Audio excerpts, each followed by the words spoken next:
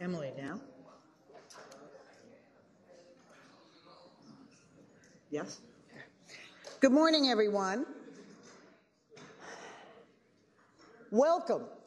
On behalf of the D.C. Task Force on Jails and Justice, we are delighted to see you here today. We appreciate your coming and your caring. It's pretty crowded in here, and we're live streaming also. And that's because of the importance of this work and the real sense of urgency that we have. My own personal story is that my internship in college back in the day was at the Euclid Halfway House for inmates within 6 months of release.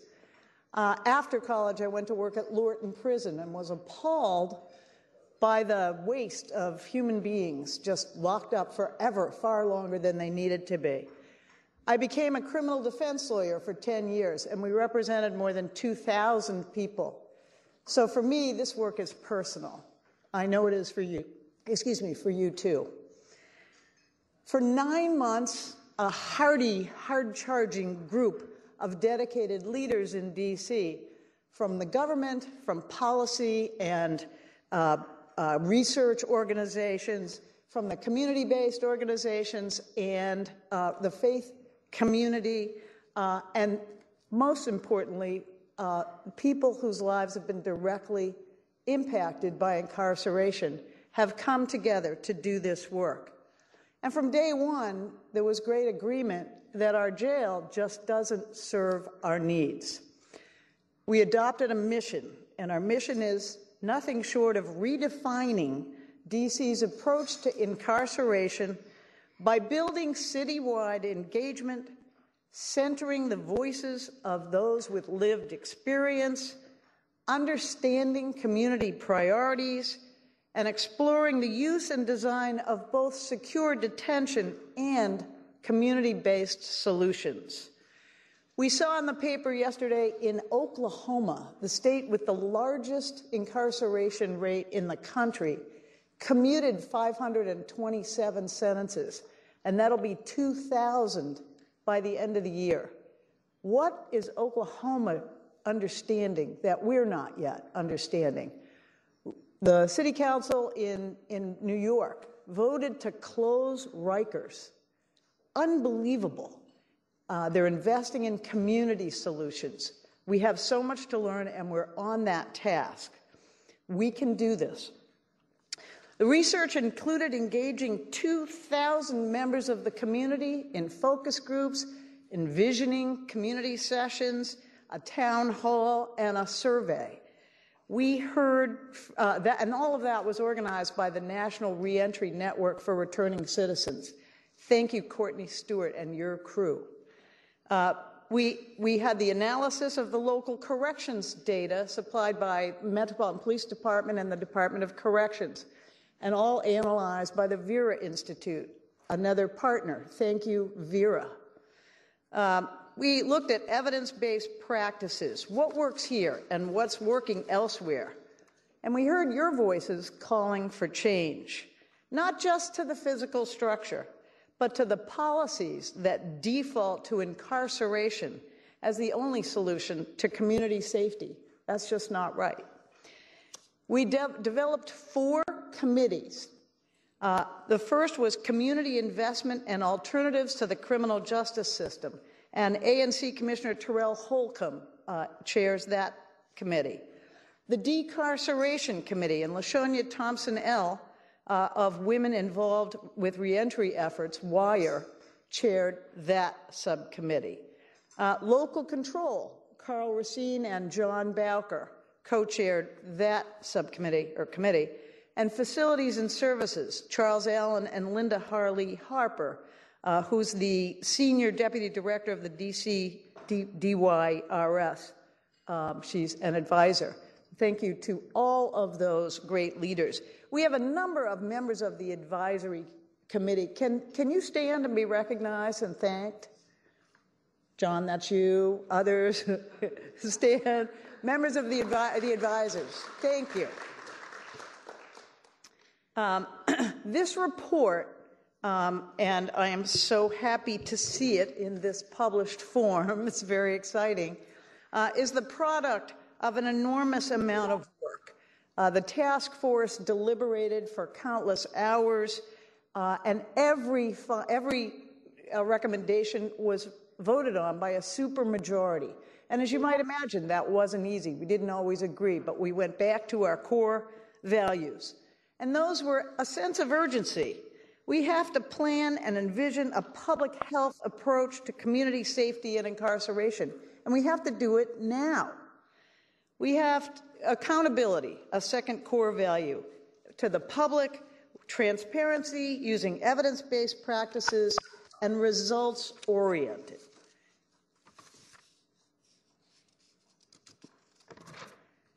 We heard, sorry, I flipped the wrong page. So those four committees came together to do the hard work, and they helped us realize this report, and we are so grateful. In closing, we're going to present, I'm sorry, I flipped the wrong page. Okay. The third core value is equity, justice administered fairly. We need to acknowledge the racism and the past policies rooted in other systems of oppression as well. And the fourth core value is compassion. We're motivated by a love for every person. We recognize the false dichotomy often drawn between victims and offenders. We believe that everyone who comes in contact with the system should be treated with dignity and respect, have a chance for exercising their experiences with restorative justice and a healing-centered care approach. And all of these values are reflected in the 17 recommendations that we made. All right, in phase 2, which will end September 2020, between now and then, we'll be seeking further impact from you, we'll be taking your feedback, and we'll be developing implementation plans. I can't wait for the next phase to be ongoing. So what is our agenda today? We're excited to dig into the details. We're going to kick off with a conversation between Kevin Donahue and Charles Allen from the executive and the legislative branches, and they're going to talk about how they're going to move forward. Then we're going to have our two partners, the National Reentry Network for Returning Citizens and VERA, share some of their findings. Then we're going to have the task force members, advisors from 4 committees, and we're going to do a deep dive into the recommendations. And finally, more task force and advisors are going to engage in a Q&A with you, and we really look forward to that. I want to introduce Misty Thomas, the fabulous executive director of the Council for Court Excellence. CCE facilitated all of the work that we have done, and we are so grateful. A fabulous job.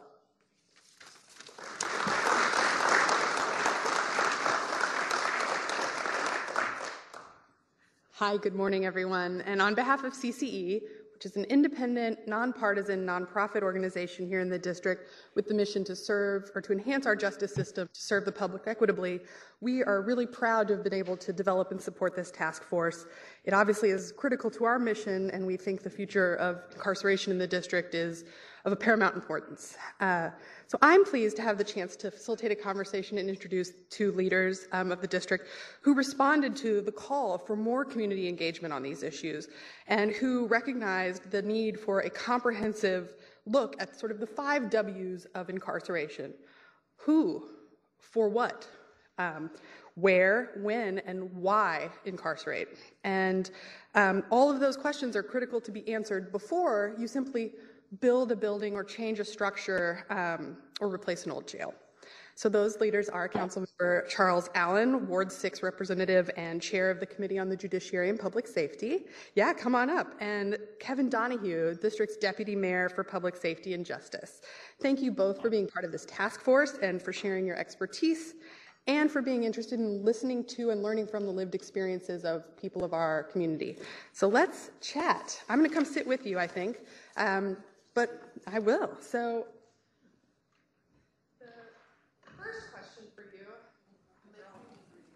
Mics need to be green, all right.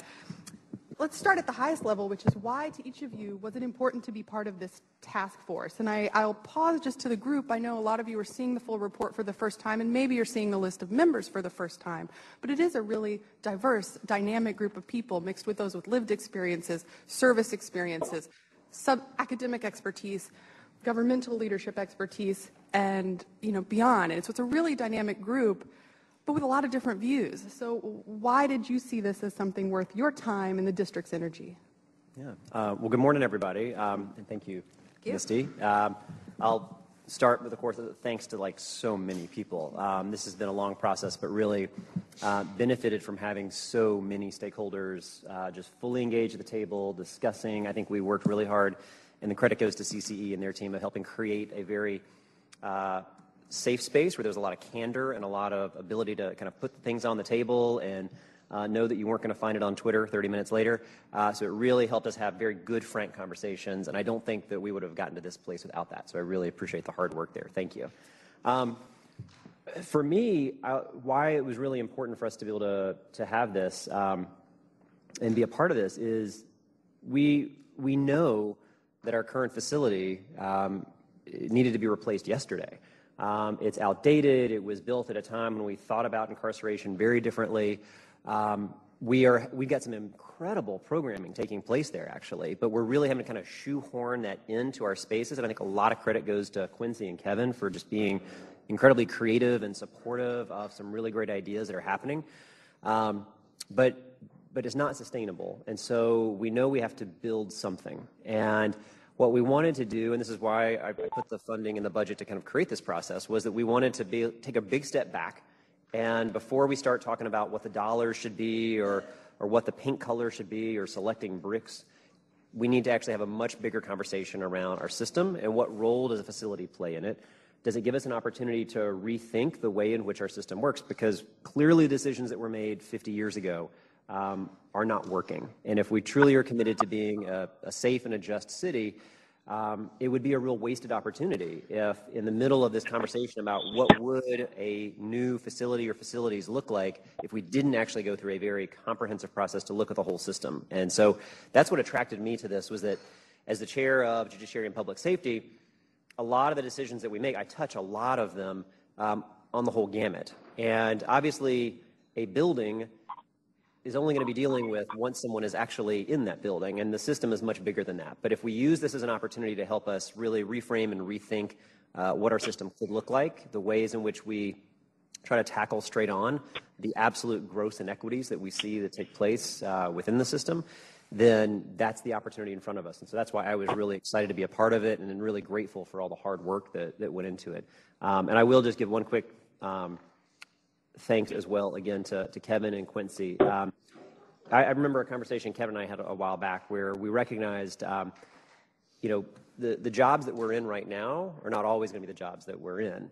And so I'm not always going to be the Ward 6 council member. I'm not always going to be the chair of Judiciary and Public Safety. But if I have a moment to try to work with partners to help think and set us on a path and set us on a course that's the right thing for the city, then I want to be able to do that. And a lot of credit's got to go to, I think, Kevin and Quincy and the whole team, because they came to the table in a way that was incredibly collaborative, and it's tough to ask partners to rethink the thing that they're doing right now and be able to hear it in a way that isn't criticizing them, but enrolling and having them be a part of where we're headed. And so I'm really grateful for that, and I think that's led to a really great product and something that I think between both branches of government we can kind of rally around and start moving forward.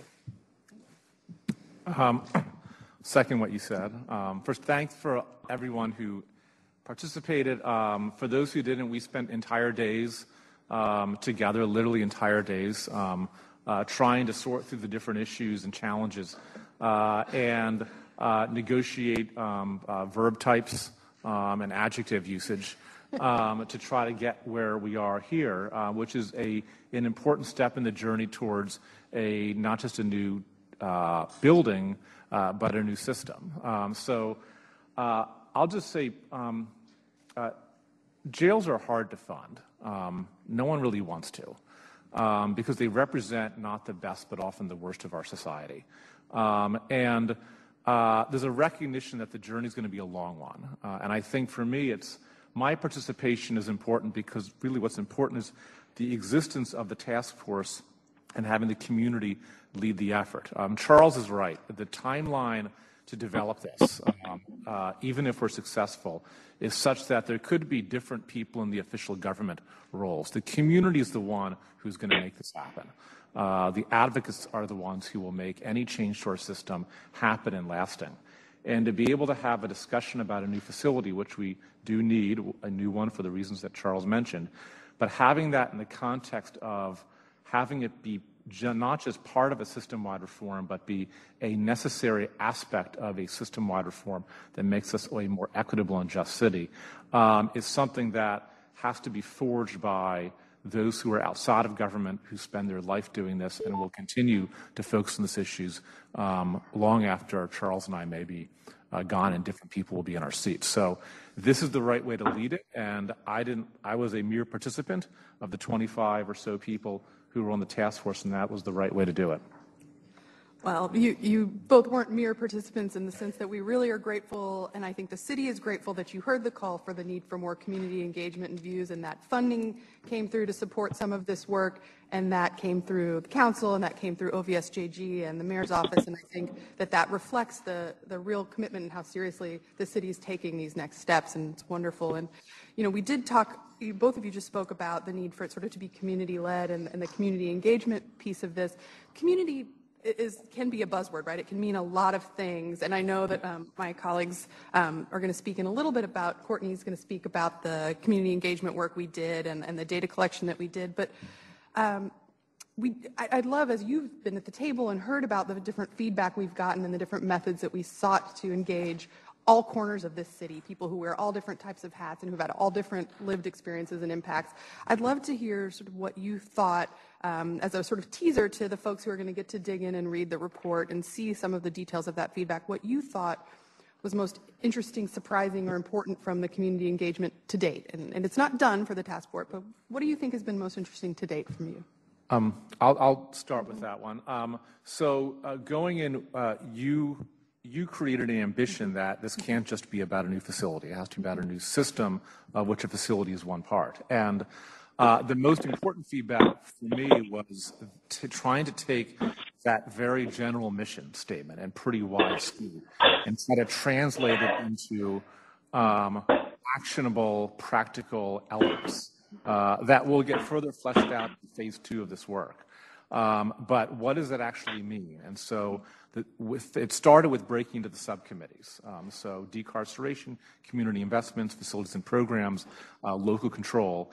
And then beyond that to recommendations or observations around what does it mean to have more community investment that is targeted at trying to reduce the number of people entering the system? What does it mean for local control? So seeing where those conversations went organically, naturally, based on the flow of the discussion. I know when the chairs started these committees, they did not start with an end in mind. We kind of let the group take the conversation where it was going to go. So that was the most helpful, a very different issue, but the data is very useful.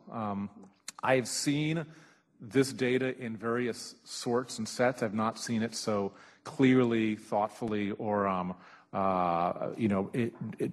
portrayed in detail, and I think it provides a stark set of facts that I think we can continue to take recommendations and respond to. I'll pause you for a second. We are thrilled that we're able to live stream today, but that also means that we're getting some feedback loop potentially from some of the people participating. So if you're participating from the internet, hello. Please put your phone or computer on mute so we're not getting feedback in the room. And yeah, so your take on community engagement. Thank you, Kevin. A lot of what Kevin said I certainly agree with. I guess, as Misty said, community can be defined in a lot of different ways. And so to me, there were two big ones that I thought were both I'm not entirely surprised by, but it was also very, very good to hear and kind of reaffirm what I think I at least felt and heard by anecdote. One of those was, as the Ward 6 council member, I have a unique relationship to this conversation because I represent the neighborhoods that are immediately adjacent to the current facility. And the current jail has been their neighbor for 50 years. But there's always the conversation. I've certainly seen whenever there's a conversation around where should a facility be located, so let alone the conversation of what should be done, but just the location of where.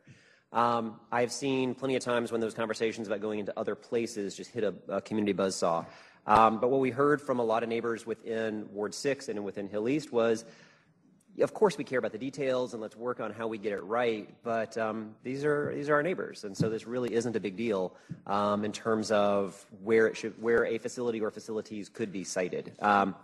And so it was good to see that reaffirmed in conversation. The other one was the broader community really did seem to want us to have this conversation and to work on what are the alternatives to incarceration.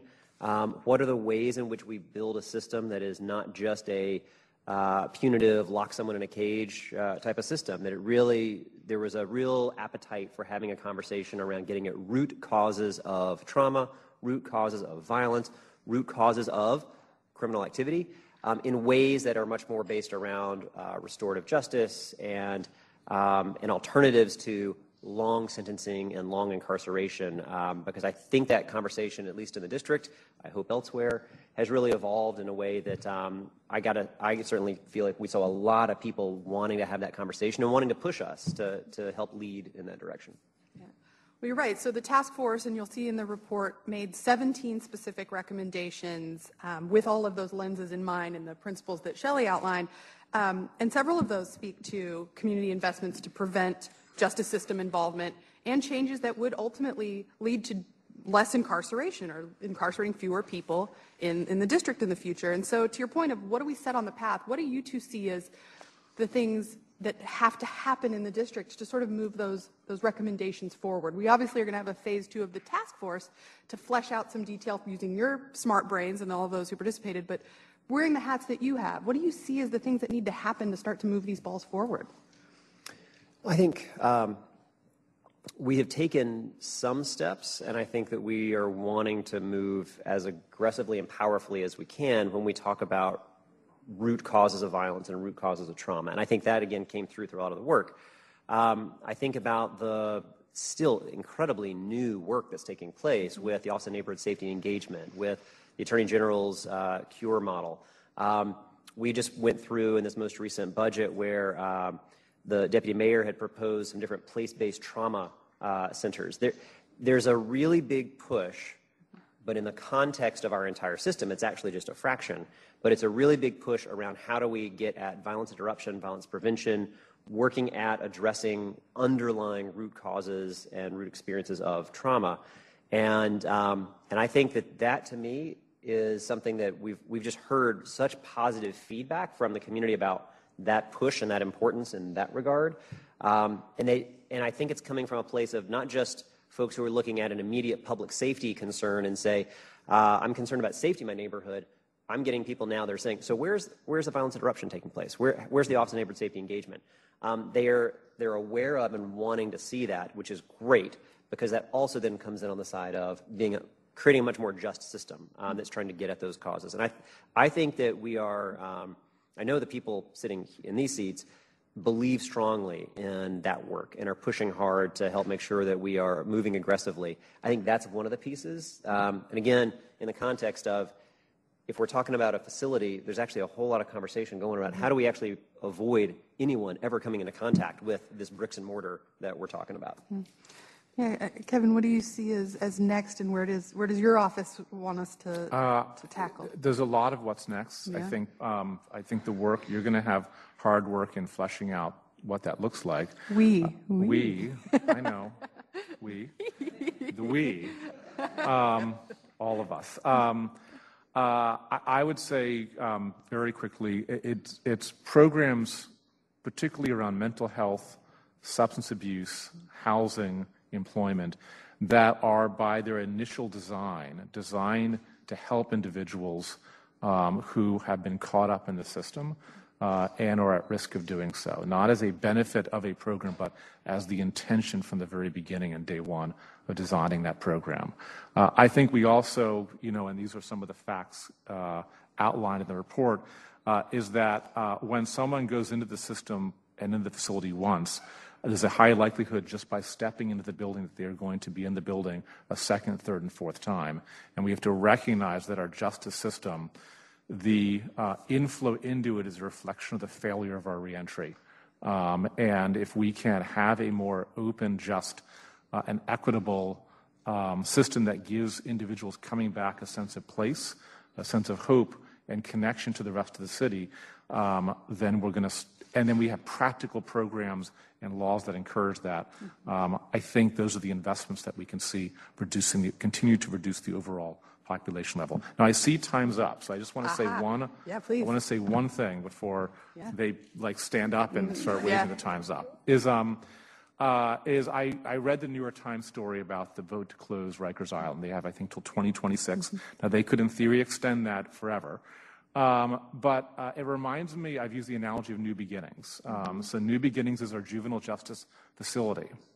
And it would not have we've reformed the entire juvenile justice continuum and system. I don't think it would have worked if we had reformed everything but kept Oak Hill open till everything else was fixed. That's right. Yeah. New Beginnings, just as Rikers Island, is the forcing mechanism. So you can lead or follow with a facility. New York is sort of leading with one to the extent that it's going to be, if they're successful in building it, it's half the size of what Rikers has capacity for. So you, by the math, have to figure out how to reduce your population. New Beginnings was built for like about 50 or so people. They currently have far fewer than that in it. But it was, it didn't follow. It was an essential component of everything else. And I think from an investment standpoint, I think we have to think of a new facility as one that isn't what you get at the end of a long process, but as an essential component and sometimes forcing those other elements to happen successfully. A smaller facility, a more humane one, and one that reflects the vision and values of the city.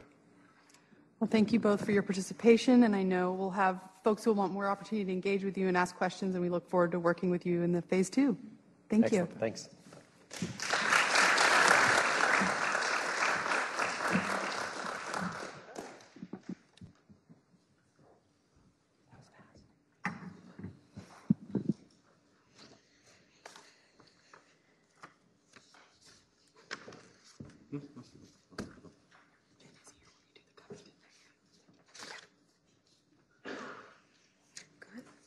Good morning. My name is Courtney Stewart, and I'm the chairman for the National Reentry Network for Returning Citizens. Glad to see you all here today. I want to thank you for being here, and me and my partner, Emily, are going to try to get through this particular exercise. So, first of all, I want to congratulate my team over there, the National Reentry Network for Returning Citizens, for all the hard work that we have done. We are proud of the deep community engagement work that we have led for the task force. This style of community engagement is a model for what is possible in the District of Columbia. And we are really excited to give you an overview of the findings of the report today. But remember, this is just a highlight. Everyone has the report in front of you. There's so much more deep and rich information in there. So please do take a look when you have a moment. Before we dive into the details here, I just wanted to introduce myself as well. My name is Emily Tatro. I'm the Deputy Director with the Council for Court Excellence. Reiterate Courtney's thanks for everyone showing up here this morning. And also thank you to Covington for hosting and providing breakfast this morning. We really appreciate the use of their space to hold all of these people and also to share the live stream so that people can join us online as well. Okay, so we can get started. We'll start with the history of the corrections in the District of Columbia. Okay, so the first jail was in 1838. It was also known as a slave pen because alleged runaways were held there, and it housed about 200 people at the time. The old D.C. jail in 1875 was crowded after 20 years, but used for at least 100 years. So think about that. Presidential Commission created Lawton to fix it, but overcrowding persisted.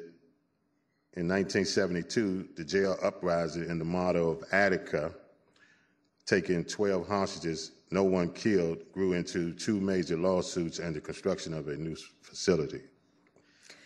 That new facility was CDF, the DC jail that we have now. It's built in an old architectural model that doesn't allow for very much visibility and has almost no programming space.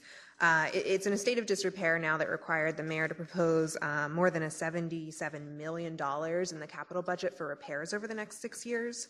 We also have a secondary jail next door, the Correctional Treatment Facility, that opened its doors in 1992 and for 20 years was run privately by CCA, Core Civic, and has come back since 2017 now, has come back to local control, is being used by the DOC for more programming space, but still has fairly limited use. We also have the prisons of the BOP. Lorton got shut down after the 2001 Revitalization Act, or after the 1997 Revitalization Act passed, and we have about 4,500 people who are spread between 120 prisons around the United States of America right now. We wanted to talk about this history because we've had 5 facilities of our own here, plus the BOP, and none of these correctional institutions have solved the problems of the other ones. And the task force has done a lot of thinking about what it means to talk about a facility, but also to talk about deep policy change in a way that can change the way that we are incarcerating people in the district. So that brings us to the recent history, our corrections data analysis, the trends in the District of Columbia. So more than 10,000 people were in the DOC custody in 2018. On any given day in 2018, an average of 2,059 people were in custody at the DC jails, CTF, or halfway houses. The average daily population was about 92% male, 92% black, and 76% from wards 5, 7, and 8. So for this analysis, we took people who are in custody on holds, meaning that they're there because of warrants or because of transfers for other jurisdictions like Maryland, Virginia, or the federal government. That's about 34% of the DOC's population, and we put them aside because they're not there because of DC law, and there's nothing about DC law that can change that population. We focused instead on the 36% of people who are in the jail on any given day who are there unsentenced, the 14% who are there serving sentences under DC law, and the 16% who are there because of violations of probation, parole, or community supervision. And what we did was we aggregated charges into charging groups. And what you see here is a look at the bookings, how many people came into the DOC in 2018 in the top 10 charging groups, which account for about 85% of all of the people who came in through the jail. And as you can see, violations, simple assault, and drug offenses make up over a third of all the bookings that we had in the jail in 2018. Now we're going to take a look at ADP instead. ADP is average daily population, and this is instead of looking at every single person who comes through the door, we're averaging and we're looking at any given day in the jail. And this is a little bit different because ADP skews a little towards more serious offenses because they are people who are going to, who have longer stays. And so here you see homicides rise to the top and aggravated assaults closer to the top, but you still see that drug offenses and simple assault are making up a significant portion, almost 20% of the average daily population in DC jail.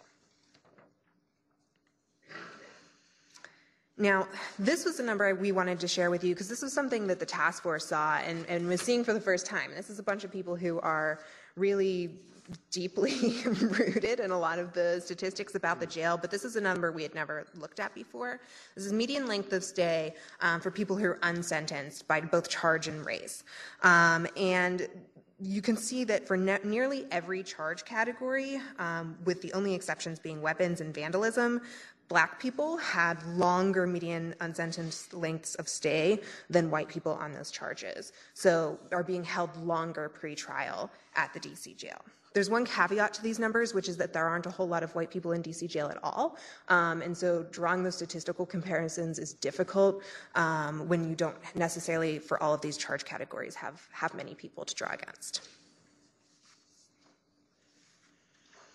We also wanted to look at non-hold releases by length of stay.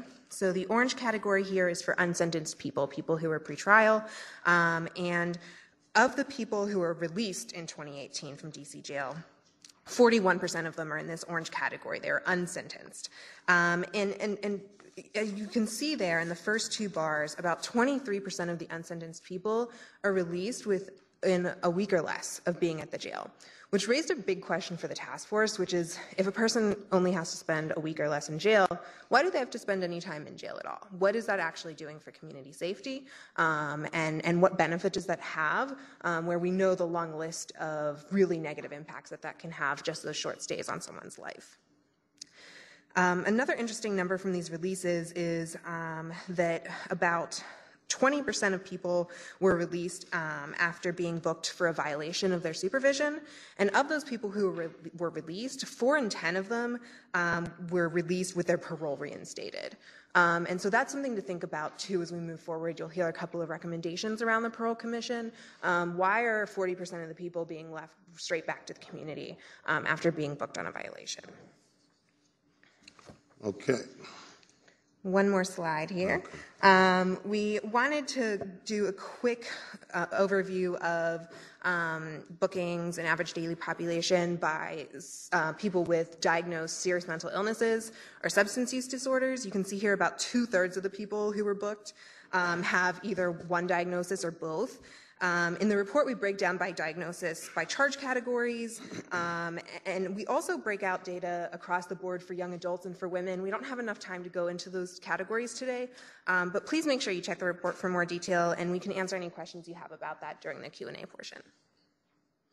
All right, thank you. Okay, so we've talked about the numbers, so let's talk about who's in the jail for what and how long. But what does incarceration actually mean in D.C.? All right, so that brings us to the community engagement that we did. Okay, so we had 177 participants. We did 21 stakeholder groups. We had 50 participants in the community visioning workshops that we did. And we had surveys of 1,700 or more individuals participated in our surveys. So we engaged returning citizens, we engaged family members of incarcerated people, people currently incarcerated in the jail, crime victims and victim advocates, the jail, correctional officers and staff, neighbors of the jail, people experiencing homelessness, and other interested community members. We ran focus groups in the communities, visiting workshops and surveys, both online and in person at events. We touched nearly 2,000 community members. Say that already. Okay, so the question was asked, built from one kind of engagement to the next, but we're grouped into 2 major categories: people's opinions and community safety, and their opinions about incarceration.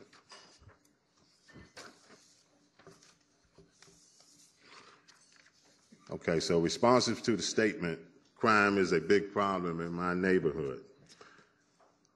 So let's talk about safety first. In the survey, we asked people to say how much they agree with the statement. Crime is a big problem in my neighborhood. For this analysis, we broke people into subgroups by ward, by race, by whether they identified as a crime victim and whether they had a history of incarceration. We also asked people to rate the statement, incarceration is the best way to handle people to get arrested. As you can see, the people who feel least safe are those who have been incarcerated and are victims of crimes. 70% of every subgroup analyzed disagreed. Even among respondents who are the most likely to see crime as a big problem in their neighborhood, they are unlikely to see jail as the best solution. At least 2/3 of all subgroups analyzed agreed with this statement, We should hold people in jail prior to conviction only if they pose a high risk to community safety. So some of the safety themes that came out of the focus groups, we had a space to dive deeper into these community safety themes. Close-knit communities, making sure people in the community felt supported and can identify with one another. Housing insecurity was identified as the root of many safety issues. Police, DC is over-police, find alternatives to responding to community crisis. Behavioral health, bolster mental health resources and treatment outside institutions. Prison should not be the first option.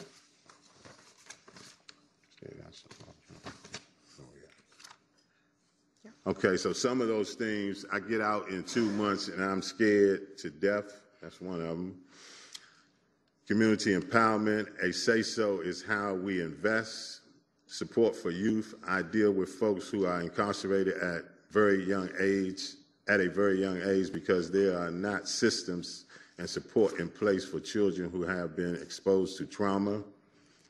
And jobs and economic opportunity. You can do resume writing programs and job training programs. What comes after that?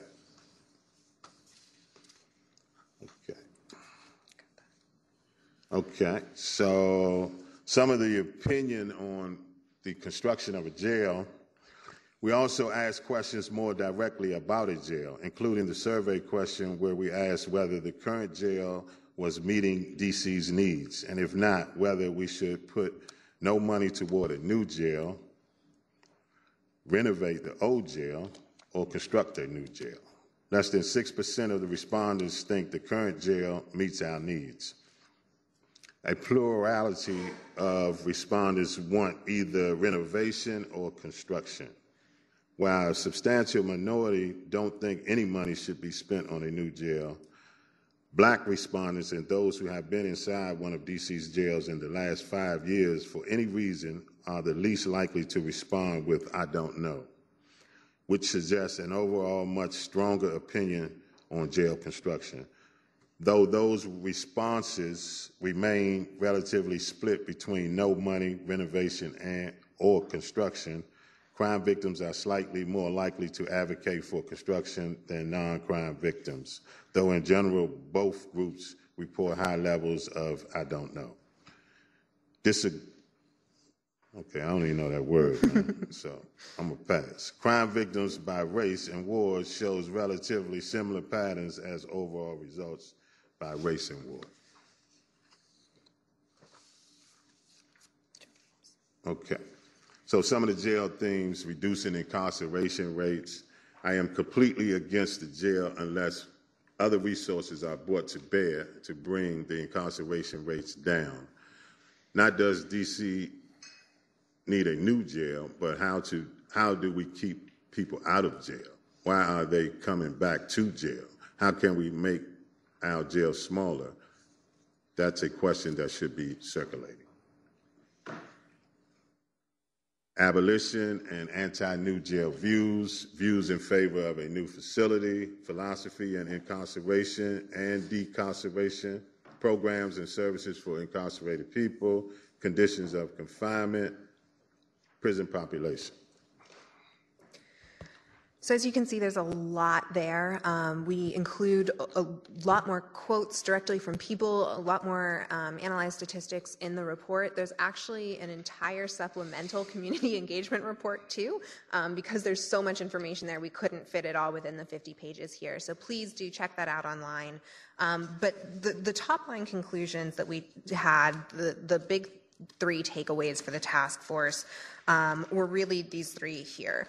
First, that engagement participants don't believe that the current facilities are serving DC's needs and don't want people to be incarcerated in any facility that they don't see as meeting the needs of the district. Second, that there's urgent concern over the conditions of the current jails.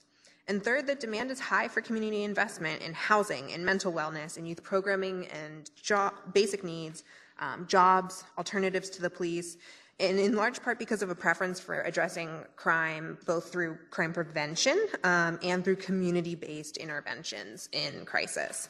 So we have a panel up next of task force leaders who are going to tell you more about how these community engagement findings help to shape their ultimate recommendations. Shelley, you want to come up and introduce everyone? Thanks, Courtney. Thank you.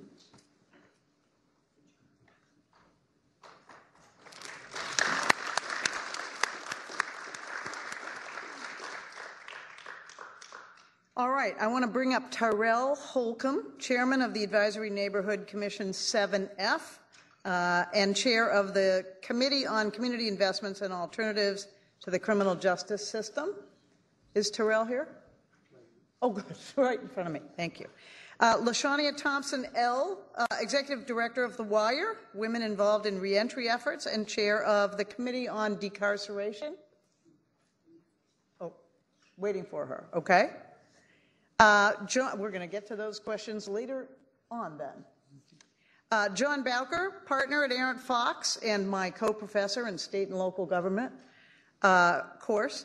And with Carl Racine, he is the chair of the Local Control Committee. And finally, Linda Harley Harper, Senior Deputy Director, DC DYRS, and co-chair with Councilmember Allen of the Committee on Facilities and Services. So I'm going to put you right to work. Let me start by saying, panelists, we have 33 minutes and they gave me 150 questions. So your answers have to be crisp and short, okay? Would you each say why this work is important to you? And I just mean a minute. Start with you, Tyrell.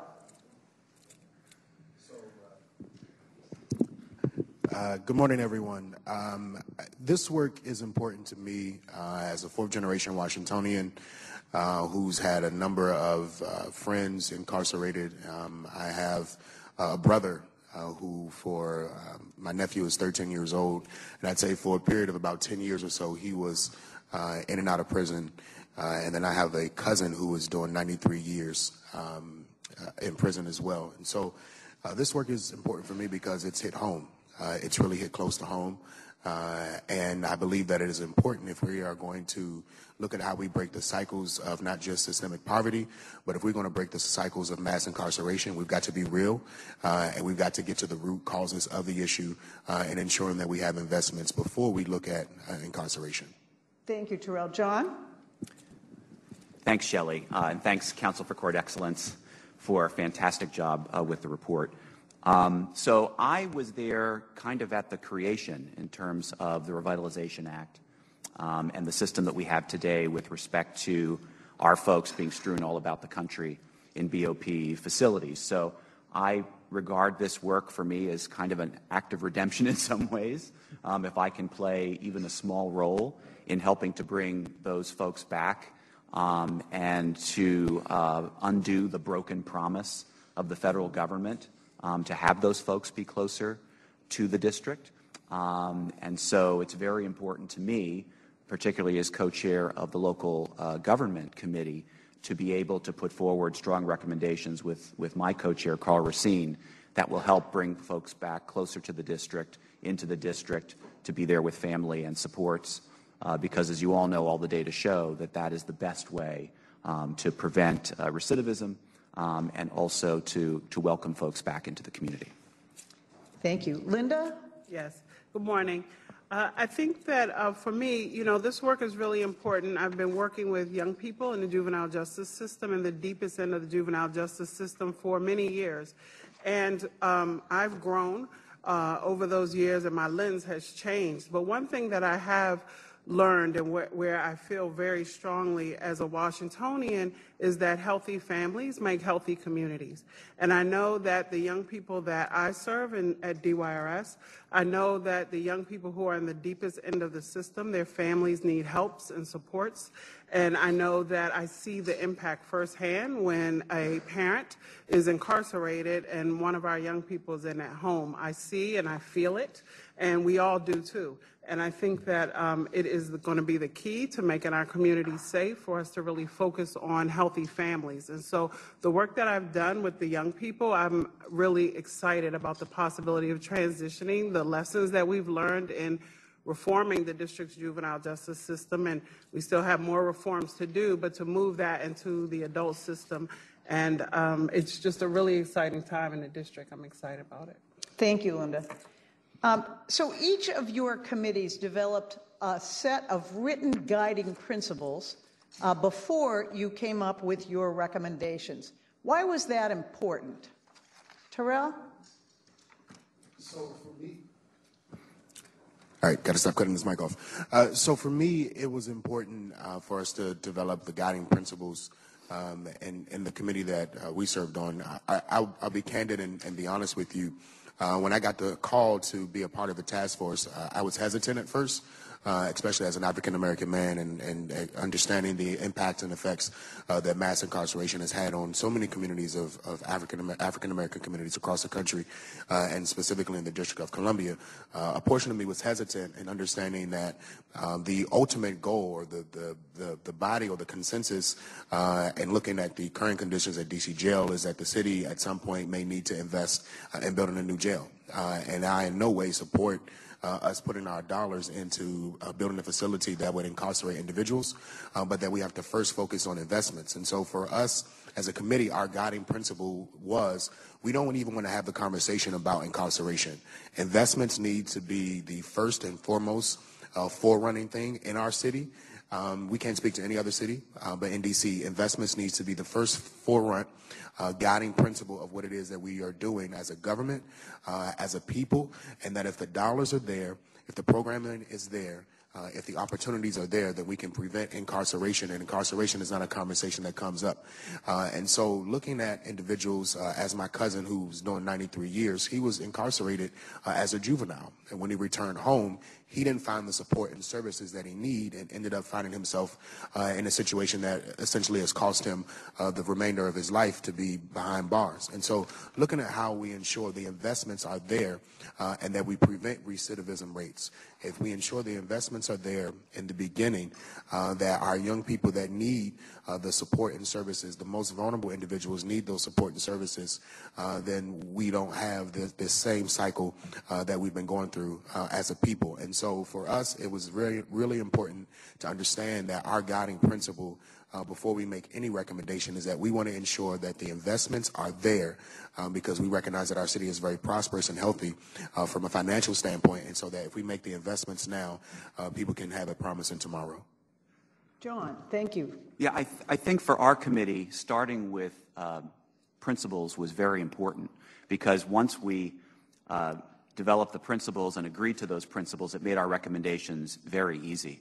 I think there was very quick consensus around the table that local control was important, not just in terms of democracy and having control, over our own affairs, which folks certainly agreed with, but also all of the benefits that came with local control, local connections, local supports, local decision-making, that is critically important when we're talking about how we're going to handle our own population. So we started with the notion of, statehood gets us everything that we want, but that's probably not going to happen, anytime in the near term. Bite your tongue. I hope it will. But our criminal justice system is so intertwined with the feds, given the Revitalization Act. The judges, the courts, the prisons, the local prosecutorial function in the U.S. Attorney, that if we were to try and unpack all of that and make a recommendation writ large, we would in some ways be dealing with a problem, as big as the statehood issue. So we decided in terms of our principles to focus on those things that we thought were the most urgent and that perhaps we could, make strong recommendations about now and actually change with respect to, our 4,000 folks who are strewn all about the country in 117 BOP facilities, in terms of the U.S. Parole Commission, making decisions about our population without knowing, anything about our culture and about how we, view principles of decarceration and trauma, informed learning and all of the rest of it. And also with respect to halfway houses, once folks get back here, having those deep connections, into the community, and not having a situation where we have only 2 halfway houses, that are overcrowded. So we thought that these were things that we could, deal with right now and make strong recommendations about, even as we looked into the future and all believed very deeply that having local control over our entire criminal justice system was an important value and something that ultimately we all wanted. Linda, thank you. So on our Committee of Facilities and Services, we took a lot of time going over the data and the history of corrections in the city and really realizing and acknowledging the historical inequalities that the city has experienced over time. We took time to really acknowledge the history, and then we moved from there to really make a consensus agreement that all of the recommendations that came out of the committee would prioritize the dignity and the humanity for persons who find themselves system involved and incarcerated. And so we made sure that all of the recommendations that came from our committee were in line with the task force's values of compassion. And so it was really refreshing to be a part of a group where everyone in the room could acknowledge that and was on the same page. That's nice. Linda, you were part of closing down Oak Hill and opening New Beginnings. How did that work impact you? And if you could speak a little bit about that, how did that impact your work on this task force? It's been interesting over the years. As I look back, I've seen seen it differently. As you grow and learn and change, all of that happens back to back. But what I will say is that I really see a lot of ways that the district can learn from the experience that we had of building New Beginnings and all of the outcry from lots of persons in the community who did not believe that we should have a smaller facility. And I think that we had a leader, a director at that time, Vinny Schiraldi, who was a pusher. He's a pusher, right? That's what he does. He's a very strong person, and he pushed me to really see things differently. He pushed all of us that worked there to see things differently, and it was very hard to be in it and to try to imagine a time where we would have empty beds at Oak Hill. At New Beginnings. And now we have empty beds.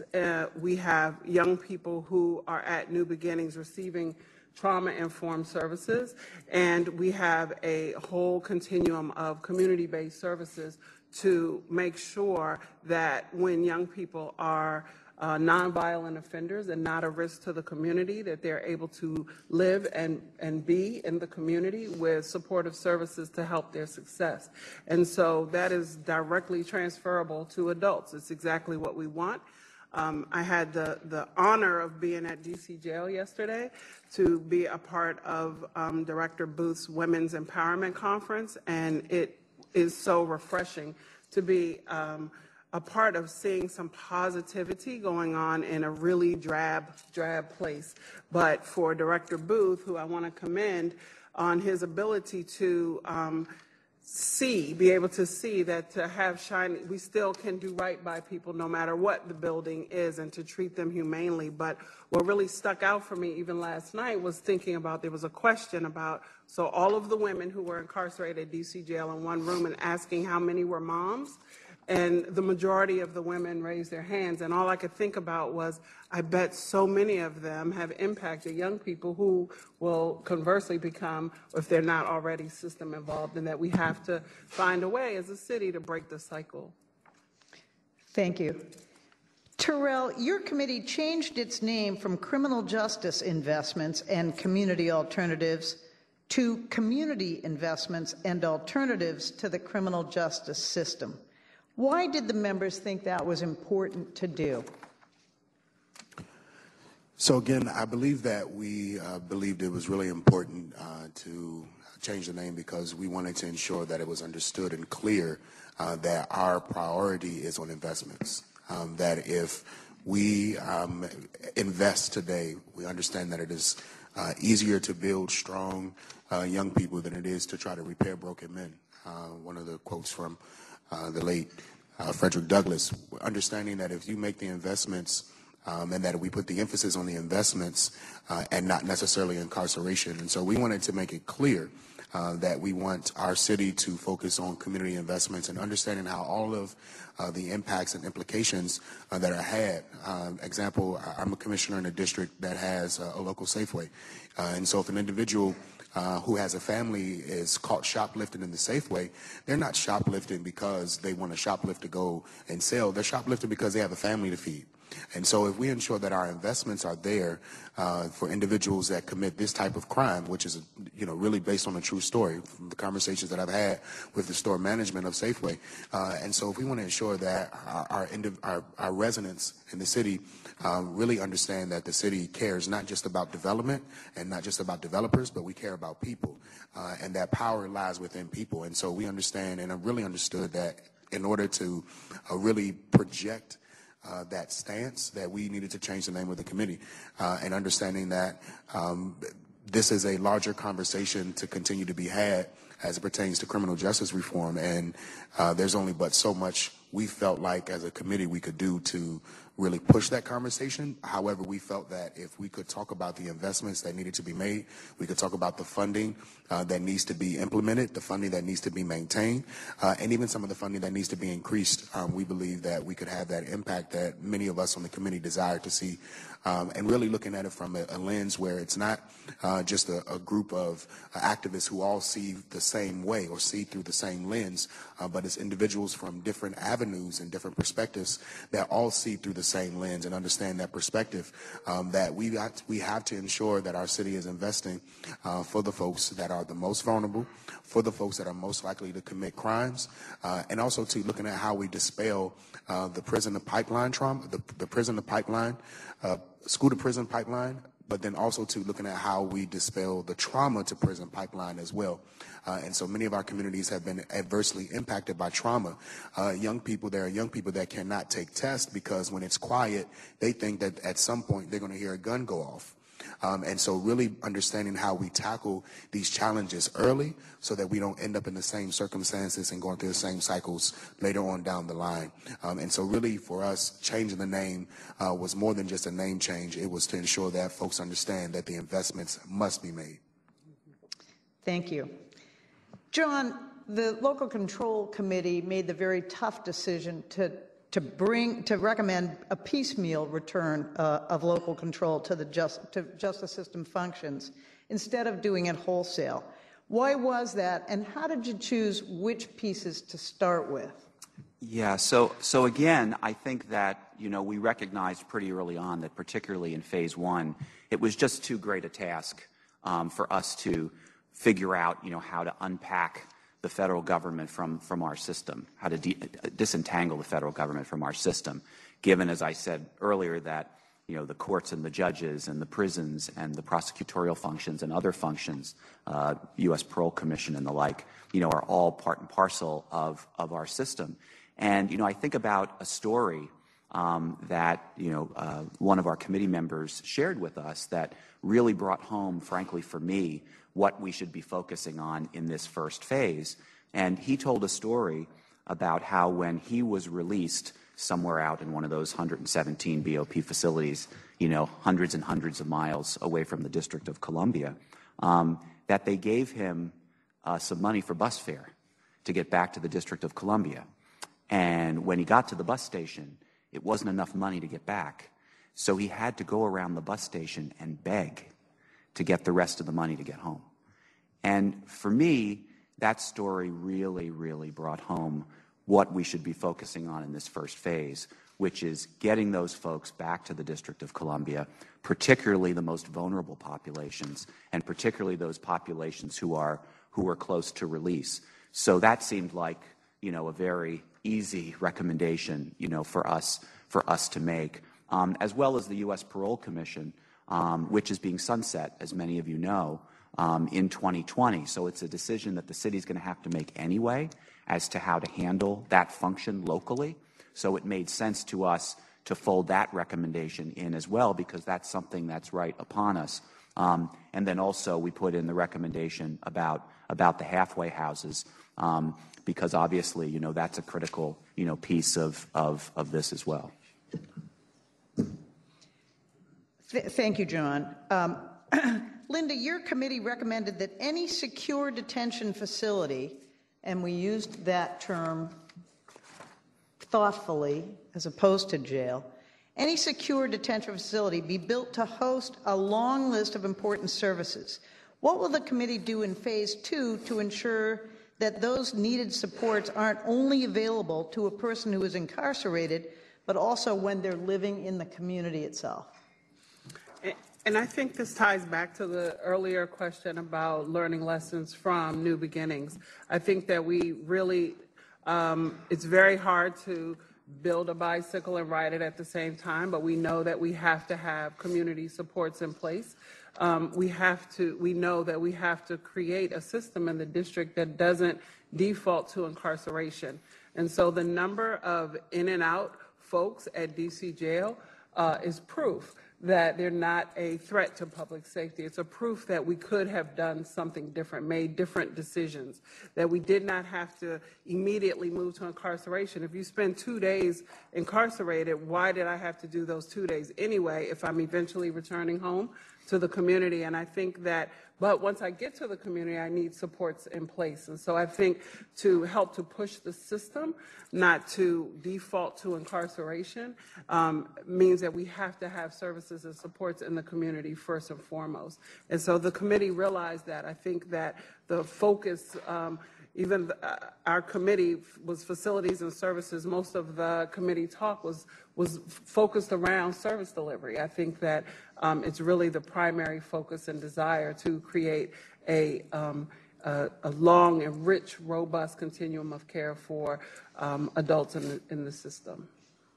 Thank you. So I'm going to pose a couple of more general questions, and any of you can answer. The task force found, just to build on what you were saying, the task force found that 23% of the people who were unsentenced when they were released spent a week or less in jail. Why is it important to target that group for decarceration? I know that, and I'll just say, part of the discussion was the disruption that even a week plays in terms of employment, education, child and other family care is so destructive that it doesn't seem worth it in most cases to keep people locked up. Was there further discussion about that? Well, we definitely had a lot of discussion around it, and I think that we certainly realized that the statistics show that once you go for one day, the chances are you're going to come back. And so that decision about having somebody to spend the night in jail, it's not just a decision for them, it's a decision that impacts the whole future trajectory of an individual. Absolutely. So why is it important that people be able to serve the last year of their felony sentences in D.C.? That was a big conversation across all the committees, and I'd love to hear your thoughts on that. And does that mean we have to build a jail? Yeah, well, I would say with respect to our committee's work that it was critically important for us because these are the folks who need the most support, because these are the folks who are coming back. And so whether it's being close to family and local supports, whether it's access to legal counsel for all of the things that are happening in that last period before you come home, and then most critically perhaps is the providing of the reentry services that are going to be critical to the success of that person's coming home to the community. So we thought that it was very important that certainly that we bring the entire population back, but particularly to focus on that population which has its last, year before it's coming home, and also vulnerable populations as well. And with respect to whether or not, we need to build a new prison, there are a number of different ways that you could do this, and we talked about that a little bit. Not all of those ways require the district itself building a prison. But I think those are conversations that need to happen in phase 2. And I think those are conversations that obviously and appropriately are going to be with elected officials and folks in the district to have that conversation about exactly how that should go. Because if you talk to folks around the time of the revitalization, there actually was an effort to explore siting a prison in the district or close by the district. We can argue about how robust, that discussion actually was, but there was, community opposition to it at the time. So this is going to have to be, a deep conversation among all of us as to how we do this. But I think bearing in mind first and foremost the important values of local control and why it's important, particularly for those folks who are on their way home. Thank you, John. Your committee, Tyrell, local investments, divided the report into 3 major sections: prevention, response, and reentry. Why was that? So understanding that as we look at the system as a whole, understanding that we want to prevent folks from going to prison in the first place, but we also too want to respond and have responses in place when we notice that there are those indicators that are there. We talked already, I've mentioned about trauma. So the response to trauma and looking at how we deal with trauma is that a lot of young people who experience trauma at some point or another may end up committing crime. And so if we look at the way in which we're responding to trauma, that in turn could also allow us to prevent crime as well. And so there's an old adage that as a kid my mom used to tell me is that hurt people hurt people. And as I became older and as an adult now, I understand really what that means. So there are a number of people in our communities that are hurting. They've experienced trauma, and some of it has become normalized. Some of our young people have become normalized in certain settings. I know for me, I live in a community where there's a train. The train comes by so often during the night that I'm not disturbed by it at night anymore. I went on travel this summer. I came back. My first night back, I could not sleep because I was just so disturbed because I had been in a place that was so quiet for so long. And it really shows me from a personal perspective, that same level of impact that many of our young people have from that trauma perspective. So understanding that we want to prevent, we want to have responses, we want to ensure that our response to trauma, our response to individuals that are committing crime, our response to individuals in communities that have high concentration of poverty, that have high levels of incarceration. There are young people who say that I want to be able to see my father. I'll never forget this. Some years ago, I was working with the mentorship program, and a young man said that I want to go to prison so that I can be with my father. And so understanding the implications and impacts that are had in the way in which we respond, but then also to looking at reentry. We have to be real with ourselves and understand that there are a number of our members and our residents in our community that are going to be coming home and returning home. And so one of the things that I'm proud of with my older brother, when he returned home, the first thing that he wanted to do was start a business because he recognized that there were some challenges and barriers that were there for him, but then also to some of the folks that are returning home in the community as well. And so he feels as if he can himself become an entrepreneur and be able to uplift himself, that he could also provide opportunity for other individuals that have records and be able to ensure that they can provide for their families without having to be set back and go back to prison. We have one last minute, so I'm going to ask each of you to take 20 seconds. What's the last thing you want to leave us with? Terrell, start with you.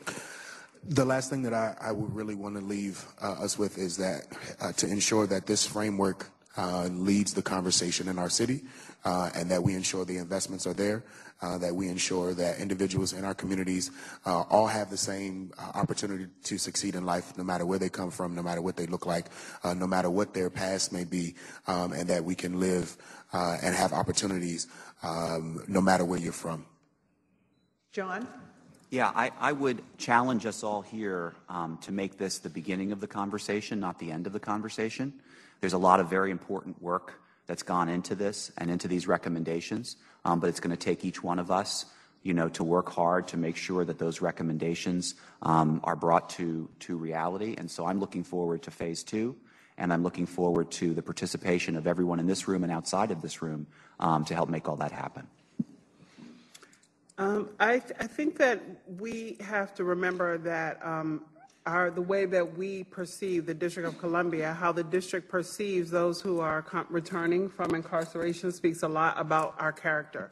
I think that how we treat and how we see and how we believe that we should invest in persons who have made mistakes speaks a lot to who we are. And I think that the district has shown that we are leaders all the time, and I think that we can continue to push the system to be even better. We've done well with the juvenile justice system, and to continue the reform efforts in the adult system is something that we really need to do. I think it's so exciting to see all of the reform conversations nationally. On social media, it's become a whole thing. But there was a time in the city where juvenile justice reform and the jail wasn't even a conversation. DYRS was buried down in the Department of Human Services, and it was a last thought. And so the fact that now it's been lifted up, it's a cabinet-level agency, and the city views the juvenile justice reform efforts as positive. The fact that we have people from all over the world who come to visit our juvenile justice system speaks volumes, and I think that we can do the exact same thing with the adult system. And I know that we have people who are already coming to visit our YME units at the jail. I think we just have to keep working. I think that we're on the right trajectory, and so I'm looking forward to phase 2. Thank you all so much for your wonderful engagement and participation. All right, so we're going to ask that our Q&A panelists come up, and we're going to be circulating the room with microphones. So if you have a question, if you could just either raise your hand or stand up at your table, we'll make sure that we're moving around the room.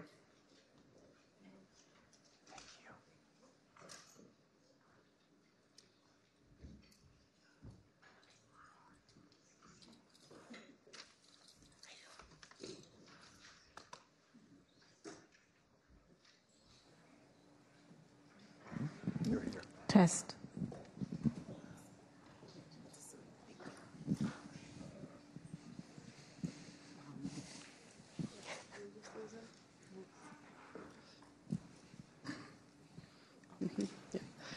So I see we have a question already kittied up, but I have the easy job. I'm just going to basically point at you and try to help shepherd. So I, again, just want to say I'm so grateful to all of you for being part of this task force. And I am not going to go down and necessarily, well, I guess I can very quickly try to. So we'll start on Quincy Booth, the director of the D.C. Department of Corrections and task force member, Mark Schindler from the Justice Policy Institute, Tammy Seltzer from University Legal Services, and Paula Thompson from Voices for a Second Chance. And we're so grateful for all of you and your leadership, and look forward to letting you get the hard job of not only facilitating questions about your own experience and probably some feedback on what others have said. So thank you for taking this hard task. We'll start right here. Thank you so much. I'm Nazgul Gantnush with the Sentencing Project. My question is if you could, if you have any information about the violations, there is not much of a breakdown for whether those are technical violations, new offenses. If you have any sense of that, I think that would be really helpful to know, or if you could suggest how we could find that out. And just a clarifying question, I'm wondering about the holds that are excluded in the analysis. Would that include people going into the BOP, or are those folks with DC code violations not included in the holds category? Thanks.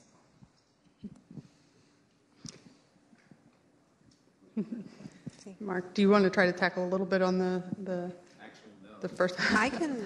Thank you, Natalie. Going right to the weeds. I can start to answer some of those questions. Yes. Point to Emily. So the hold category, it includes anyone, yes, who is, so if they have been approved for transfer to BOP and are waiting for them for pickup, then they are in that hold category. As far as the violations go, the Vera Institute put together a technical addendum to explain some of the more specifics. That's up on our website, so you can grab that there. But the short version of the story is that we used for violations, for all of these, for this whole analysis, we used people's top charge, so whatever was listed as most serious. So for the people who were listed as violations, the violation was their most serious charge, which almost always means that there isn't a criminal charge.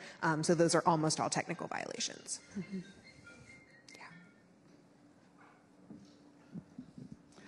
My name is Charlie Sullivan. I'm with the organization CURE, and I also chair a committee on Rethink DC Corrections that meets once a month.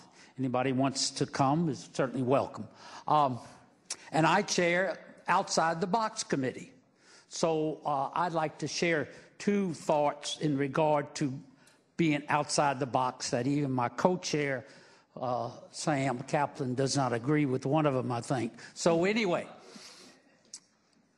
I think, first of all, the first is, I think we have the most liberal people running our criminal justice system that perhaps we will ever have. When you have everyone on the city council co-sponsoring, voting by people in prison, including the attorney general and the mayor, I don't know how we can go anywhere but down. This city is becoming gentrified. If there is, as we know, with the Department of Justice, for example, has changed radically when somebody else got in.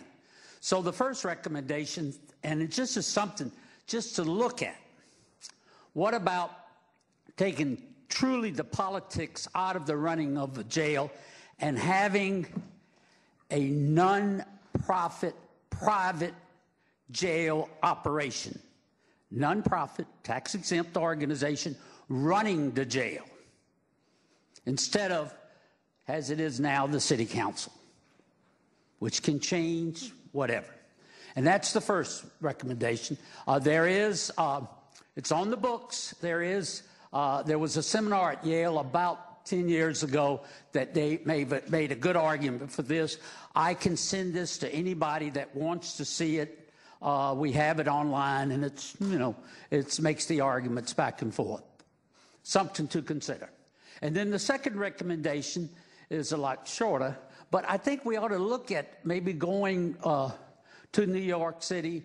They closed Rikers Island, and they're talking about regional jails someplace. And I realize we're not as big as New York City in space and whatever, but it's something we ought to think about in regard to localizing some type of facility or whatever for people in the different wards that are returning, whether they be near their families, near help, near employable opportunities, et cetera. So those are the two recommendations. Well, if I can humor it maybe to the panel. Thank you, Charlie. I'd be interested in both of those. As you all see the next stage of this task force, you've detailed some really great recommendations. You've analyzed some information. Questions about further data details from our first question and our second about even other innovations, maybe even more detail and beyond the contours of what you set out in this phase one report. Where would any of you like to see this go next? Where do you want to see us dig in on maybe questions like this and innovations like that were just raised? I was actually going to answer what Charlie said, but by all means, please. I apologize. I didn't really hear the question. And I do think the first recommendation you have is definitely not something that I think was discussed, and so that is something that the task force can discuss as we delve more into what are the recommendations. The second piece that you talked about in terms of what they did in New York, obviously we are smaller. I think there is a recommendation that specifically says that a new jail, if built, should be in the same area where it is now.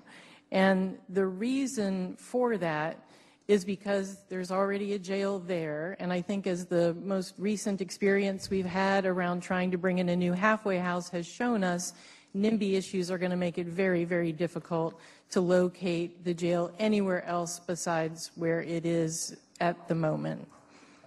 Let me just reply. Tammy, I agree with what you're saying, and it's almost easy way out. But we should begin to challenge the entire community on the importance of reducing crime, and to always go, particularly it's not in where most of the crime is committed, but it's pretty close, and always go back to that this NIMBY thing, maybe to take time and to begin to sell that to the community so that everybody is part of it. I hear you, Charlie, and I think that from my perspective, the community investment piece that so many people are focused on, at least we as a task force are focused on, is that where I think everybody has skin in the game. Everybody, even if you're not in one of the most effective wards, you should be actually, contributing to community investment and advocating for it. I think in some ways the actual facility of the jail, and this may be controversial, is less important than the community investment in terms of preventing people from going into the jail in the first place or focusing on what we're doing for reentry. So there's going to be plenty, I think, in terms of other kinds of services that are going to be available in lots of communities around the city. The jail itself, though, is something, and we just don't have time to get into more of it, but that's really something where, yes, we did take the easy way out for that. And I think we're going to have plenty of work to do on a halfway house in terms of getting that somewhere in the city. So we chose one less battle. Mark, you were going to say something? So I would just say quickly, Charlie, and I do love and encourage your out-of-the-box thinking always. And just on the first point about who would run a jail, as you know, I spent most of my career in the juvenile justice system, which is largely based on nonprofits, community-based organizations, a lot of investment. I do think that when we are talking about incarcerating people, I think that's actually one thing that the government shouldn't delegate to the private sector. I think there's a lot of issues around oversight and transparency and things like that. I'm happy to have that conversation with you further, but as Tammy said, we didn't really discuss that as part of the task force recommendation, but I think it's a worthwhile conversation to have. Paula or Quincy, do either of you have anything you'd like to add right now? We'll see if we can get you a question kittied up. Yeah, please. Hi, my name is Natasha. I am an organizer with the ACLU of DC. I just kind of wanted to hear a little bit more on, there's been a lot of talk about community investment, over incarceration and school to prison pipeline, resource development, like all that sort of stuff. So I just kind of want to hear you guys expand on what you actually think that means. Like, what does that tangibly look like in conjunction with what this task force is doing? Please. Hi, good morning. Nicole Porter with the Sentencing Project. So, given no numbers have been shared this morning in terms of projected cost related to a new jail, but I wonder how this task force is going to balance any equitable distribution of resources or funding related to community investment and new jail facility, since this entire discussion has been predicated on the assumption of not only a new jail, but also some sort of secure detention facility that would house the current DC code violators who are in the Federal Bureau of Prisons. So what does that look like, and what will that look like in phase 2 in terms of making sure that there is an equitable prioritization of resources towards community investments and also any new jail construction and or prison construction? Plus one on all that. I'll respond to the first part. I think that it was evident early on that we saw that there was clear disparities across wards involving resources and that investments needed to be made. we talked a lot about how and where they should be. We know that in wards 5, 7, and 8 are often absent from the discussion when determinants are made about where to invest. And that was one of the reasons why we felt strongly about changing the name of the committee, is that we wanted to make it prevalent that there should be an investment first, that I think we approached our work from a prevention and an intervention standpoint. And it's not our job to figure out where the money comes from. I think our charge is to be adamant about the fact that there need to be investment in resources in those underserved communities. We also, we dealt with the fact that race plays a significant portion in this. I mean, the city continues to be gentrified, and there are particular pockets of the city that are really suffering. And so we felt it was important that we highlight that, and that we really are putting the charge on our policymakers to figure out how to carve out funding to support those communities. Did anybody want to add? Yeah, I just want to say that there's a reason why the New Jail Task Force report, as you will see, is not really heavily focused on a new jail. The reason there's even that committee on community investment and alternatives is because of how strongly people felt across the board that we know the research out there about how people end up in juvenile justice system, in the adult criminal legal system. We know how to prevent that for a lot of people, and we're not doing that, or we're not doing enough of it. And so I can assure you that this task force is going to put a lot of focus on the community investment piece. And when we talk about that, we're talking about income disparity, we're talking about housing instability and homelessness, we're talking about quality schools, employment, all of those things that we know can contribute to people ending up in the system, addressing trauma. That's a priority.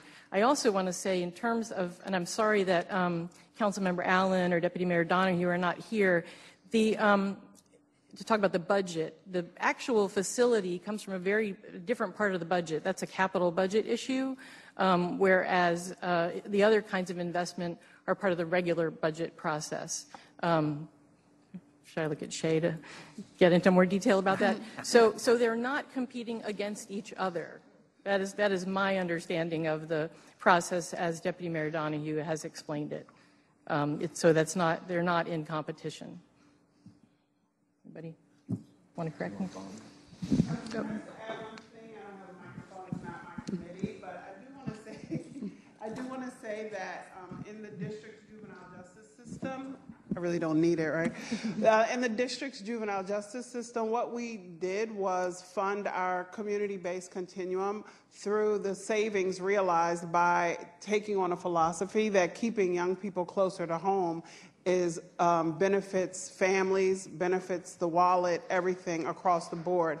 And also the city's overall push to no longer incarcerate nonviolent offenders has drastically reduced the population. So what the city is faced with is really the high expense of operating a very old and huge jail that's outdated. And so there are cost savings to be realized by building a newer, more efficient jail and adopting some new philosophies that can help to fund and reinvest those monies into the community for community-based services. And so I just wanted to add. If I can just go ahead. If I can just add to that, so Linda and others have alluded to, some of the lessons from the district's experience in the juvenile justice system. A few of us were around during the planning and closure of Oak Hill and opening of New Beginnings. I think a little-known fact is that when a bunch of us arrived in 2005 at the newly created executive branch agency of DYRS, there was already plans and capital funding for a new secure facility for kids out on the Oak Hill campus. There were plans for a 350-bed facility that was funded, and we quickly threw those plans in the trash and started on a process to assess what the actual need might be. Turns out we were slightly off, right? Actually, the initial projections and hope was for a facility with 40 beds.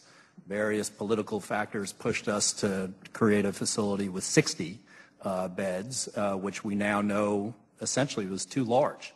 And so, as Deputy Mayor Donahue indicated earlier, I think we should really push ourselves to think small and then have that push us, right, in other ways to make sure that we make the investments appropriately. And I think the questions you're both asking is exactly the right question in terms of how we make resource decisions.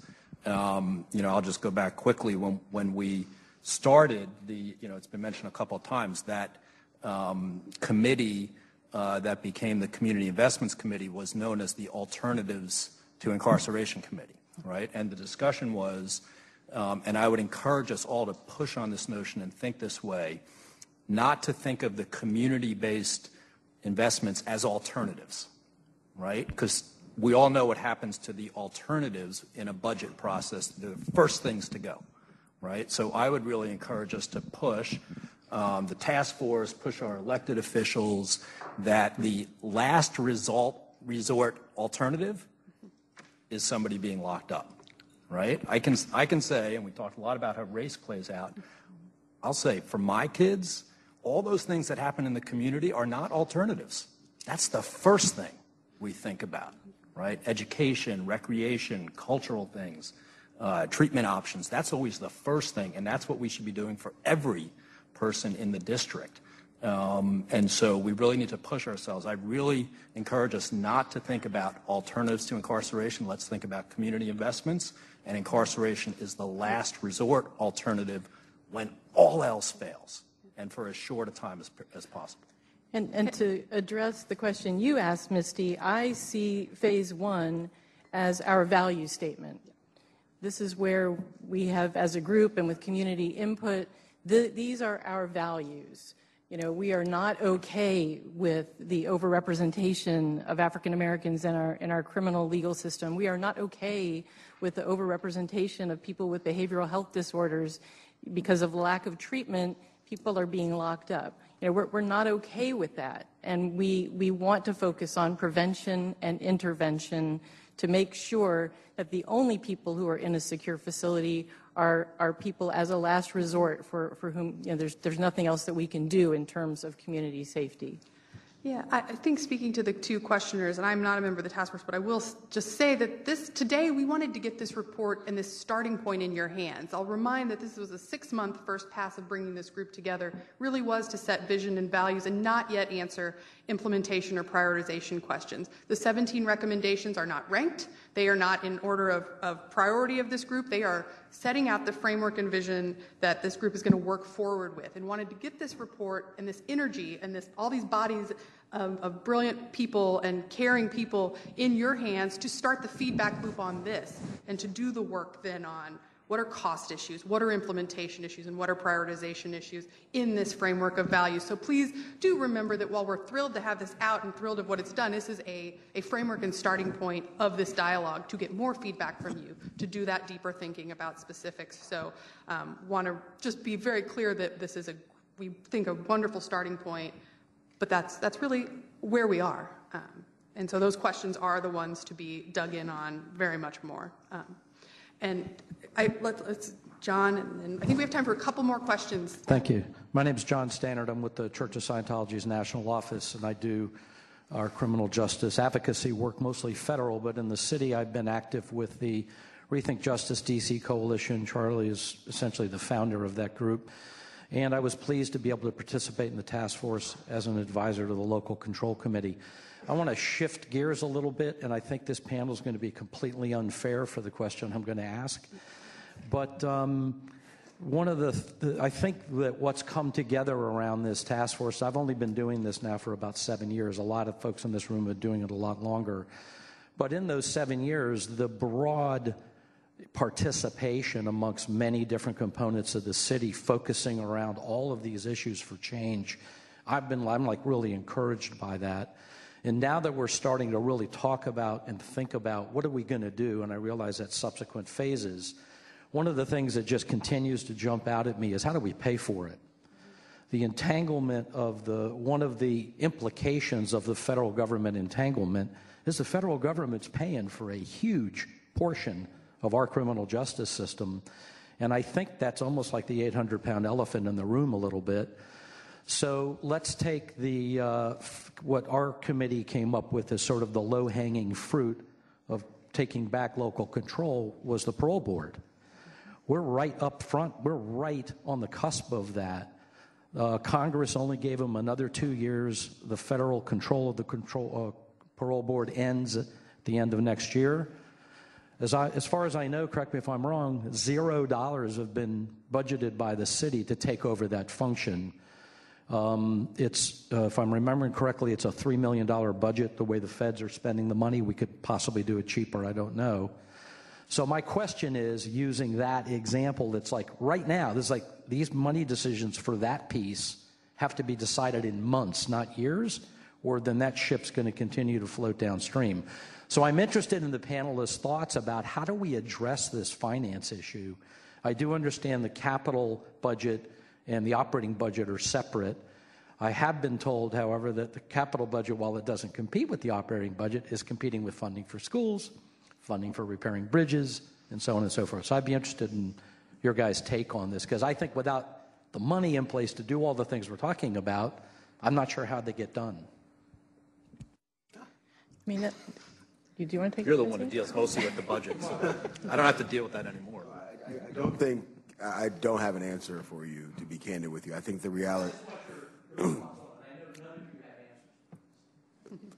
that is my response. To be candid with you, the honesty that Misty stated and others, this is a conversation that we're having, and this is sort of the baseline phase. There's many more things that we can do to sort of reimagine how we actually do this work that could potentially reduce the population overall. And so I think understanding that you're talking about the impact of what a new facility would cost, and that's collectively across the board, as well as if we take back this function, what that actually looks like. However, the reality of it is, and as the Deputy Mayor stated, as well as Mark alluded to as well, there's an opportunity for us to sort of get a few things right to have an impact that it positively, potentially impacts families while looking through the lens of race. And so I think one of the things I want to caution us on, and I think it's important, we have people's lives in our hands, and it's important to operate with a sense of urgency. It's also important to operate with a sense of compassion, care, and thoughtfulness, because sometimes just because we are saying we need to do things, I've seen people do things in a level of trying to be fast, and they F things up at the end of the day, and it's not the impact people will never see, with the exception of the people that are working on the inside. And so I think that it's important when we do this work that we actually get it right, because, again, it's not like we're making water bottles here. We are dealing with people's lives and the impact of policy decisions by virtue of us saying, hey, we want to do something without thoughtfully thinking it through. So I think it's important, sort of the work that's been done by incorporating the voices of the community while also using data, and I think that's an important piece for us to continue to have as it relates to us moving forward. So to that end, I don't really have an answer that probably sort of satisfies your question, but I do think that we're definitely headed in the right direction. The one thing that I'll just caution us on, in addition to race in this city, as well as around the country, I think that if we sort of look through the lens that we look through with young people, I think we would be in a different space. So we always sort of have this same notion of, oh, with young people, they can get it right if we give them a second chance. And I've seen it time and time again. I've been in this work since 2004. We don't have that same thought process for adults. Once they turn 18, we get a different mindset of, oh, they got it right. It's now time to do something different. And I think if we look honestly, because I would say, and I haven't done a study on this, I have not, so do not quote me on this, and I see the time is up, so I'll try to keep my mouth shut. I was trying to be quiet because I know I can start going off and on. But we've had people that unfortunately have gone in as juveniles and potentially would never be released. And due to the work that many people in this room, including Councilmember Allen's office, Shay, others, and Mark, there's sort of a different conversation where some of the IRA folks are now coming home, right? Just anecdotally, and not to put anybody out there, and we have a lot of the IRA folks in our care, they're still in a different space because they've missed, in some cases, 19, 20, 25 plus years. And so the reality of DC, what they remember, 20 plus years ago and what they're seeing now, it's difficult and it's hard. And so I would just say, I would caution us, and I wouldn't say ageism is the appropriate word, but the same, again, lens that we look through as it relates to saying, oh, with juveniles, we can do this, because then everyone gets happy and joyful, but we do not have that same level of sort of conviction and commitment and passion towards adults. And if I can just quickly, so this is a really, I think, important point, and for folks that should know, there's a parallel sort of process going on here in the city that some folks are aware of.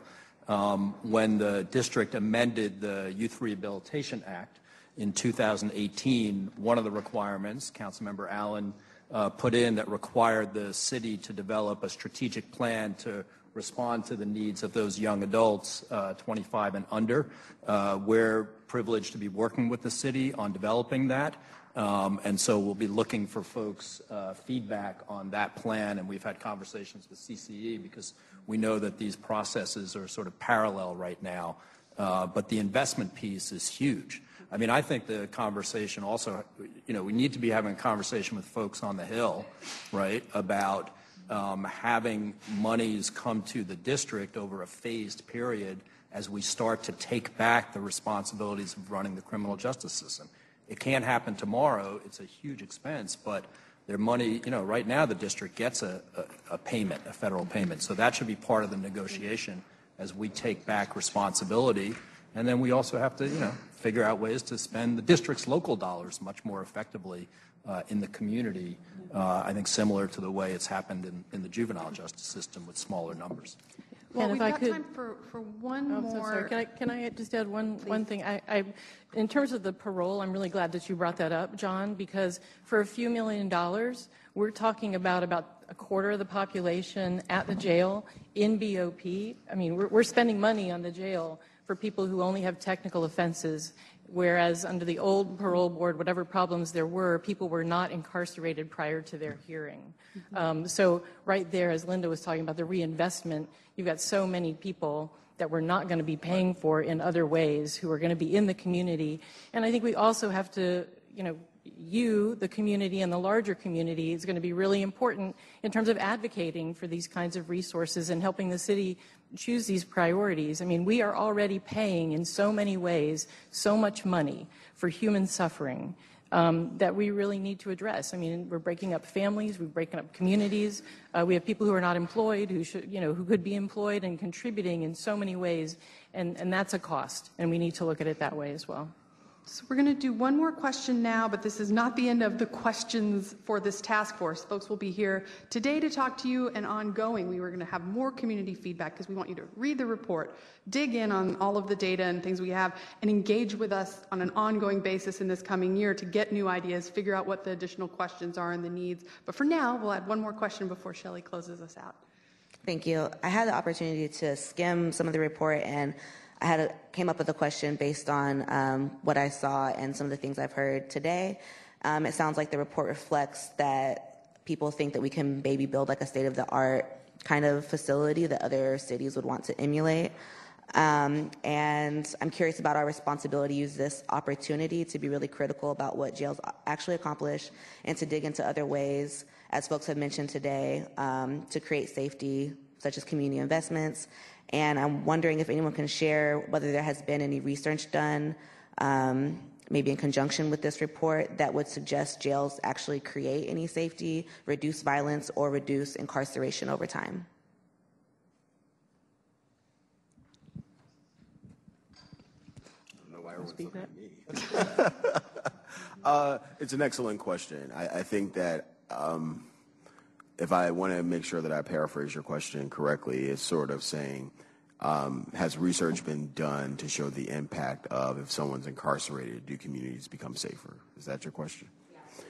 Does it make you safer or violence or incarceration? I'll let Mark start because I get blamed for certain things and he can say certain things, and then I'll come in a second. We'll take the heat. I would say generally no. I mean, there is not a real correlation between incarceration and community safety. We've seen jurisdictions where incarceration has declined very rapidly and crime has declined even more rapidly than in places that didn't have those steep declines in incarceration. So generally, there's not a correlation. I think the task force values and really came at this where acknowledging that there likely are some situations where somebody, because of their behavior, is such a current threat to community safety that they can't be in the community. The feeling was that that's a very small number, much smaller than exists right now, and so we have to think about that and plan for that. But the great majority of our time, energy, and resources should be on all the other recommendations that we talked about in terms of community investments and things we can do to reduce the number of people who end up in some type of secure setting.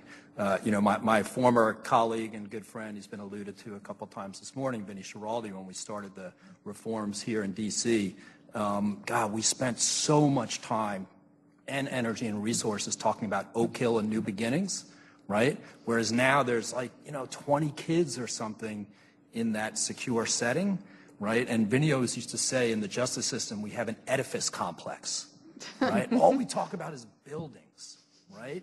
Bricks and mortar, when we should, and that takes up so much of the conversation when we should be talking about all the other things. And I'll say, and Tammy referred to this, I would say 98% of the conversation in the task force was not about the jail, right? It was about all the things that we should be doing so that if we have a facility, which I think people acknowledge there's going to be something and there needs to be something to replace what exists, that it should be as small as possible and really shift the resources into things that the research does show work. So I think to add on to that question around safety, it depends on who you survey as far as safety, right? And so I've been to many community meetings. It's even marketed on TV that people believe that if something happens, this person should be taken off the street immediately, right? And to Mark's point, there is an impact that occurs to families, et cetera, but oftentimes the individual is not a public threat to the community. However, people often feel that way. And so I think part of this conversation is not just sort of the recommendations that we're coming up with and things of that sort. It's also an education process that we're working through with educating members of the community, because what I would venture to say, I've been in government since 2001, and so I've been here long enough to see people say, this person should go away to jail. However, when it then becomes on their block, then they're like, oh, please extend grace. Where's the alternatives? And so it's sort of a process that I think that we're working through of understanding that collectively this is us, and so when we start to then understand that this is us and there's many different things that we can do, as we talked about, as far as community investments, and not just necessarily community investments, how do we stand up as individuals within the community? Because again, I think we're really quick to sort of run to, and I think there's amazing organizations, and I'm not saying that, right? But the thing that I'm certain that these organizations that are up here collectively, that they get all the time, you fix it, you fix it, you fix it, right? And then for me, you fix everything as well too, but we never have partners in the community saying, how do I stand up as an individual citizen?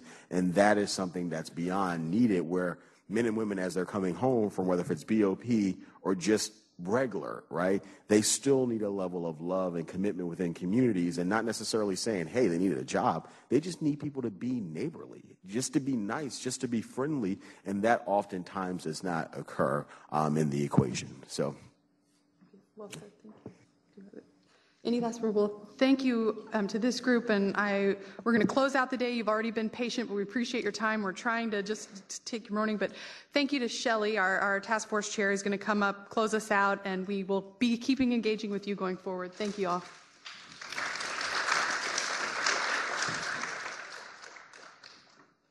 So I think you've all heard what the plan is for the coming year, and we just ask that you be continued to be engaged with us. We're going to be diving back in, firing up the 4 committees, and working on detailed implementation plans and, of course, budgeting. So, again, we appreciate your coming and caring. Stay tuned. Stay with us. I do want to thank Covington for hosting the OVSJ grants, who have supported this with funding. The task force members and the advisors, you've done yeoman's duty, and all of you for coming and caring today. So thank you, and we're setting you free.